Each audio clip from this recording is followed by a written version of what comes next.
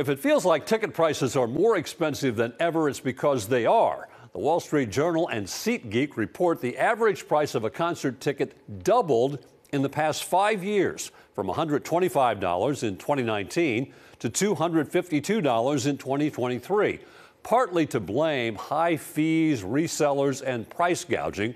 So what's being done to keep prices from soaring even higher? Here's News 2's Adam Mincer.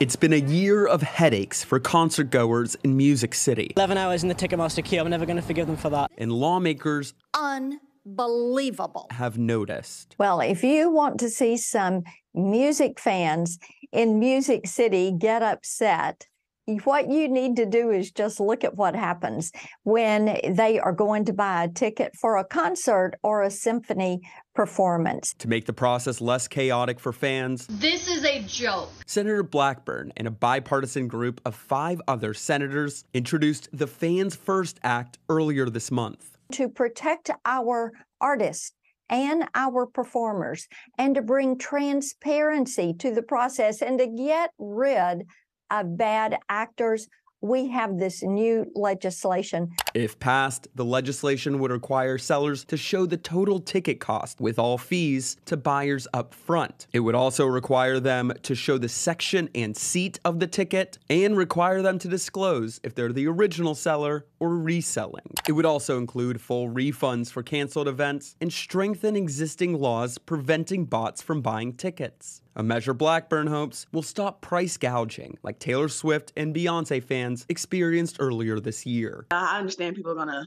mark it up because they're trying to make money or whatever, but this was wild. Now Blackburn hopes if this bill passes, concert chaos like we saw this year will be a thing of the past.